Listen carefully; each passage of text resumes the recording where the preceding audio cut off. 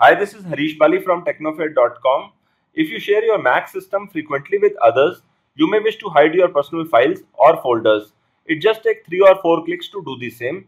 For that, click on the spotlight search icon from the top right and look for Terminal.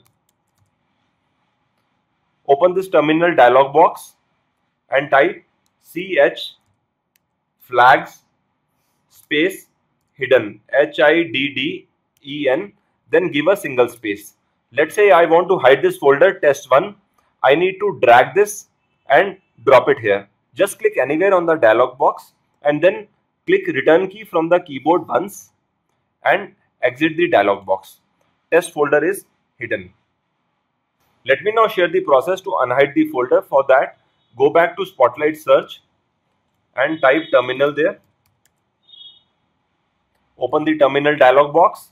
Click on upward arrow from the keyboard and using the arrow keys reach the word hidden and type no just before that, so it becomes no hidden, and then click on return from the keyboard.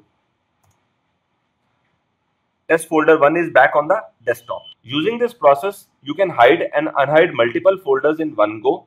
And if you wish to unhide a particular folder out of multiple folders hidden, you can do that easily by deleting other folders and then following the same process. If you enjoyed watching this video, do give it a thumbs up. Also, don't forget to subscribe to this channel by clicking on the subscribe button appearing in front of your screen. And thanks for watching.